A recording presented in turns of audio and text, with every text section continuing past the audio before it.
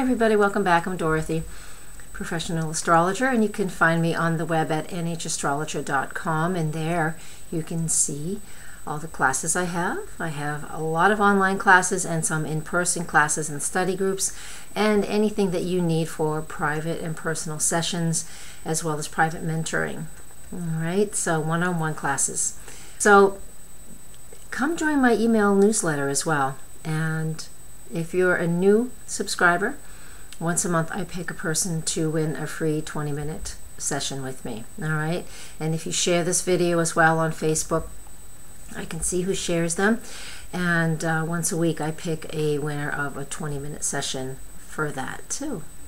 So today I want to talk about the new moon in the sign of Scorpio. It is on October 30th. It's at 1:38 p.m. Eastern Time Zone, 7 degrees of Scorpio. This is the feeling that's external that we all have to deal with internally, okay?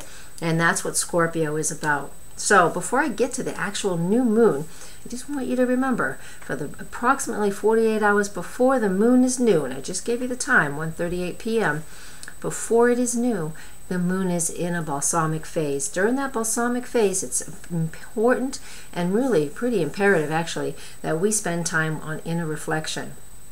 Hard to do in this busy world, I know, but find time for inner reflection, for closure from the previous month, from the last month, and surrendering into whatever needs to be released and let go of, because that's the dark of the moon. She is her darkest when she's in that phase, all right?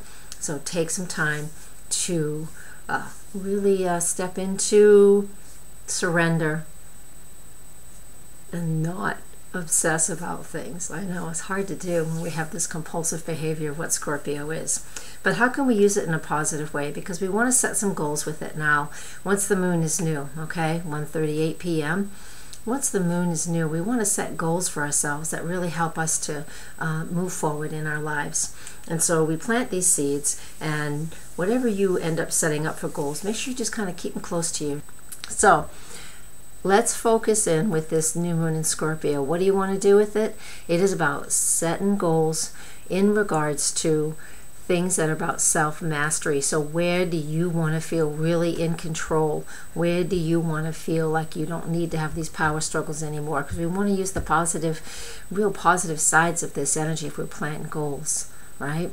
So Scorpio also is in charge of financial institutions and our partners' money and the finances that we're able to use as a couple, you know, so your spouse's income, or the income or the money that you have from some type of big institution, whether it's like a mortgage from the bank. So, and then there's sexual connotations to the Scorpio. Scorpio does rule sex and death and taxes and how we handle all of those things, okay? Seems like quite a list, isn't it? It is. It is. Even our soulmates can fall into this category.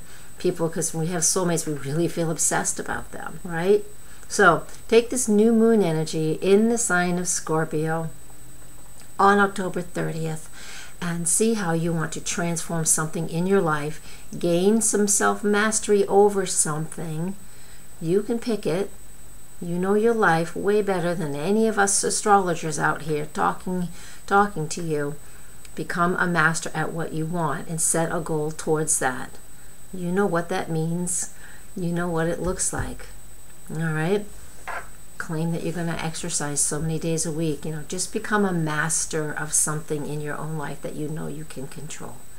All right? I'm going to leave you with that because that's a lot of information already. I will write something out and put that on my website as well, nhastrologer.com. Come and see that. The weekly forecast is out from the week it's kind of October 22nd to October 29th, and then there's this forecast, and then I'll have another week after here coming up soon. All right, thank you guys, and blessings, and namaste.